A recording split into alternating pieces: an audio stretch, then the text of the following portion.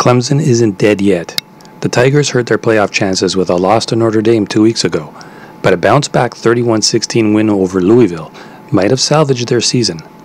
Now at 9-1, they face the 5-5 Miami Hurricanes, who got a much-needed blowout win over Georgia Tech last week. Mario Cristobal doesn't have the U where he wants it just yet, but an upset win over Clemson would go a long way for this program. The Tigers are big favorites at home in Death Valley. Clemson is sticking with DJ Uiagalelei at quarterback, and that makes its offense manageable, but by no means dynamic.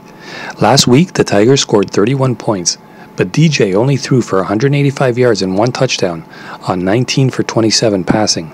It was their running game that did the bulk of the damage. Miami hasn't been good this year, but the Hurricanes are 38th in the country at stopping the run and 48th in points allowed. Their defense should do a decent job of forcing DJ to make throws, and that is when the Clemson offense tends to stall out. However, I think Clemson will be able to wear them down and break through. The only ranked team that Miami has played in its last 5 weeks was number 19 Florida State, who dominated the U 45-3. Florida State is 11th in total defense and held Miami to 188 total yards. Clemson isn't as good defensively, but they're close.